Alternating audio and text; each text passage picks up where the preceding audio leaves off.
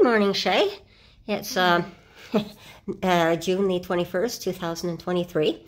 I found it very interesting the last time I interviewed you, a few weeks ago, and I found out something interesting after I turned the camera on about you, and I thought I'd like to tell my viewers a little more about you as well.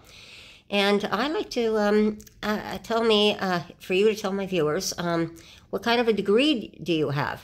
I have my social service worker diploma. And you said you are having trouble getting a job. Yes.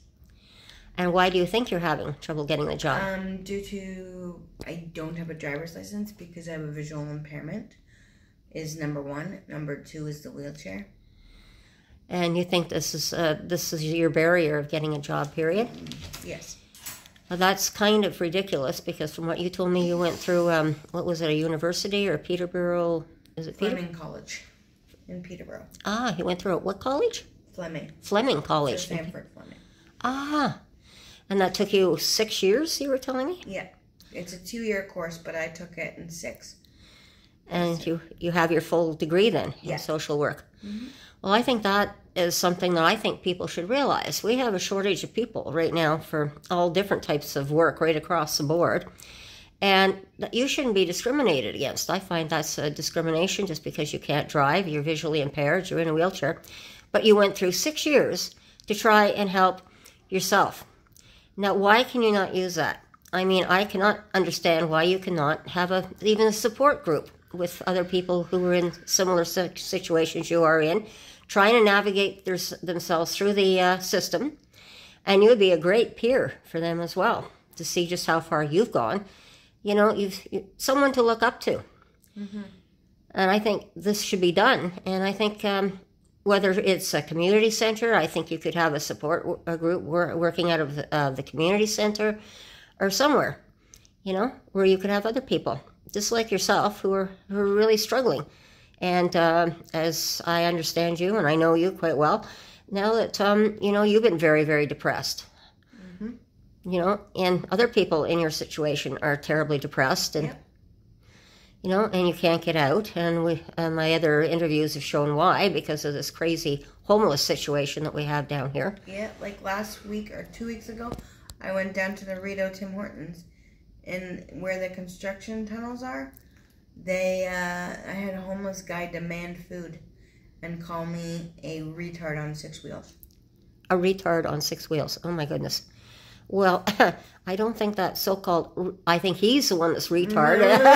Pardon the expression, but I'd like to see his degree. I know you have a degree, but I'd like to see his degree at the same time. You know, and I think this is terrible that we're being discriminated against, or you're being discriminated against, because I've seen so many people in many different situations that have made it through the various handicaps. Yeah. And then we've had members of parliament, for goodness sakes, in our legislative buildings. I mean, they've adapted the automatic doors and ramps and whatever necessary in our legislature. Why are they not doing this here for you? Can they... You know, there's something really wrong with our society if we cannot provide for someone. Yeah. And I know that you're on, I believe, the ODSP as well. Now, I understand with the ODSP that just recently the Liberals in the provincial government here helped push through a bill because it was their idea to up the amount of money that you can make on ODSP. So I know when I was on ODSP, it was $200 and then went up to $300. Yeah. And now I understand it's up to $1,000 that you can make.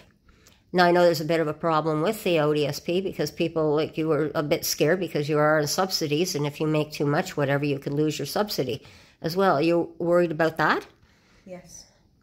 That should be taken care of because people like you should have a little special package done up for you people in particular. Like, for instance, I need my birth certificate, and I don't have the money for the birth certificate. If I could work, that would be no problem. Oh, I know. And I know you love to work and love to work with other people.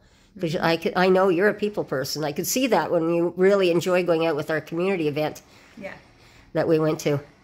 You know, and every time there's a community event, I'm going to try and make sure that I do get a hold of you and we can go to a community event.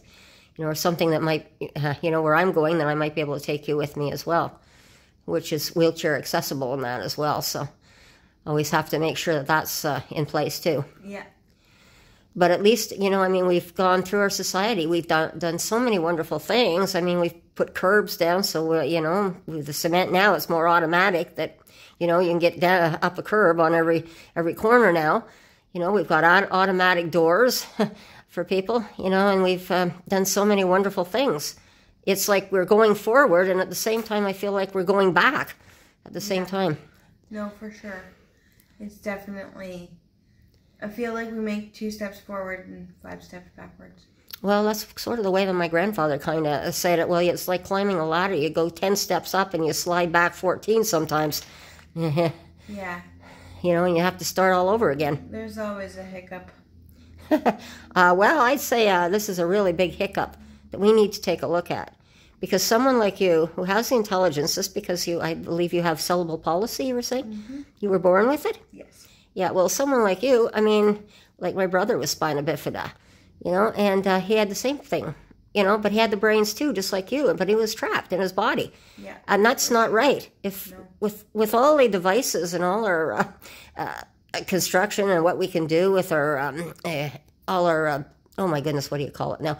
We've got so much that we can do to help people like you. I mean, we're inventing things constantly. You know, there's no reason why we cannot do something. Yeah, for you know? No. And I mean, even with a support group, I mean, it'd be wonderful. You guys could even talk about what else is necessary for the handicapped and maybe start putting some bugs in the politicians' ears, what we might be able to do in the future to help more people. Yeah, for sure.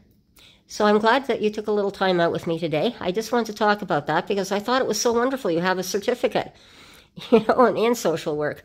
But with all the inventions and things we're doing today, there's no reason why you shouldn't be able to be out there and have a good job and work. So we'll talk to you soon again, and bye-bye, and take care. Thanks for having me.